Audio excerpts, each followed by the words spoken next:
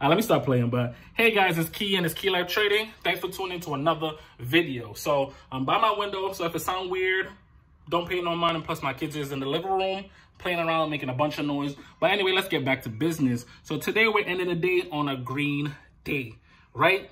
So today I traded GROV. Good trade, which I got in a little bit earlier, but I didn't. I was trying to be safe, but rather safe than sorry. And I made 600 and some change. I was looking to make $1,000 and change, but it is what it is. I got a piece of the pie, took my stuff, and got out of there. Easy. 1, 2, 3. So I took one trade and that was it. And I'm going to try to keep my trades at one trade per day, get up and leave and just enjoy my day. And that's how I'm going to try to keep it.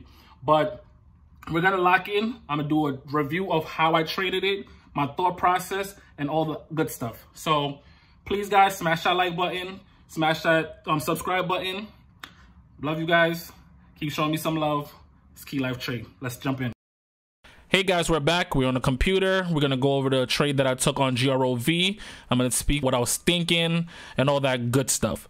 So in the morning, the first stock I was looking at to trade, because I've been planning on trading the stock for a couple of days now, was AMC. I was looking for this setup. So AMC did totally opposite of what I wanted to do in the early morning, but after it started to do exactly what I wanted it to do, and I was very upset. You guys should know when you have a plan and it goes against you before and then it switch around and then start going in the right direction that you want it to go. But anyways, after that, I started looking around. I was looking at different stocks. I was looking at GROV. I was also looking at, what is KAL. I was looking at some other ones, RIOT, ISPC, and a bunch of different stocks. And I had GROV on my sidebar. I have another screen with a couple charts there that I put other stocks that I want to keep on watch in those charts. So I put that to the side and I started watching it. And then after a while, I started to put these support and resistance line. So I seen that GROV popped up all the way to 719. I think it was 719. No, 718, sorry. And then we got the pullback. So once I seen this, I was getting ready to actually pull the trigger. But because we had a big rip up like this and a small pullback like this, I was very iffy. So I was looking and I seen that it was holding levels, the levels of 660. It went under 660 and it came back up. So what I was looking for a small pullback and then a rip up. And it kept going and grinding higher. Let me show you on the 1 minute chart where this was.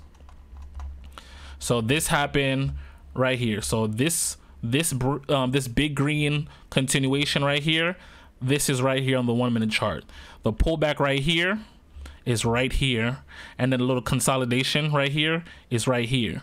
So I was looking for a red pullback, a red candle, then a bounce off the EMA and then rip up. But I didn't get that, and I was iffy because I didn't want to jump in and the stock wasn't fully rested, and then I caught a bad trade and it started to flush, but it ripped and went without me. So then I seen that it went all the way up to 740, and I was thinking this stock's look a little bit strong and I want to take a trade. So I got in right here on the 1 minute, right here at 730, 733. And it went up, tested 750, and I was waiting for the 750 to actually break, but it didn't. It tested 1 time, 2 times, 3 times. So the 3rd time it failed. It came back down. I wasn't panicking because I know there was some support down here. Let me show you where that was. This was where was this? This was basically around here. So I know there was some support at 718, and I was like, I'm fine with it going down. It came down, it started consolidating, and after that, more buys started to come in and it started to pop up. After that, it went straight to 750 and it didn't break. And I still kept my calm, kept my composure. I know there's support down here. So it pulled back a little bit and I was waiting for the next leg up. So it came up and it finally broke the 750. It went up a little bit more, up to I think the high of 769, which I do have a resistant area. It's at 760, but even though it didn't hit the actual 769, the 60 was still a big part of the price action, right? So it broke it, came back down, and then it started to flush, and that's when I took my profit right here. So the reason why I took profit early is because I felt like it was getting over extended in terms of, and it kept trying the 750, and we was having a hard time breaking that 750. So the fact that it kept doing that and we got the fail, I had a feeling, let me just take profit and then, you know, walk away. My goal was to make $1,000, but I didn't make $1,000, but it's okay. You can't beat yourself up all the time. As long as I took profit, or as long as you take profit, that's all that matters. That's the game that we play. And as you can see, it's ripping right now. So after that, I walked away from the computer. I was playing with my kids. It came down all the way back down, and it started grinding again. And as you can see, it started grinding back up. And if you look at it right here, if I was in a trade over here from where I was, so 730, and it went all the way up here, this would have probably been a $2,000 trade. But it is what it is. Not complaining. A little bit upset, like I said, but I'm not complaining. I'm okay with the amount of money I made, and as you can see, it's right here, $636.91. I'm perfectly fine with that, and I'm gonna move on and wait for another day. Remember, we can trade another day, so even if you don't trade today or you don't trade tomorrow, you'll always have other days to trade. So do not force your trades, guys. Do not force it.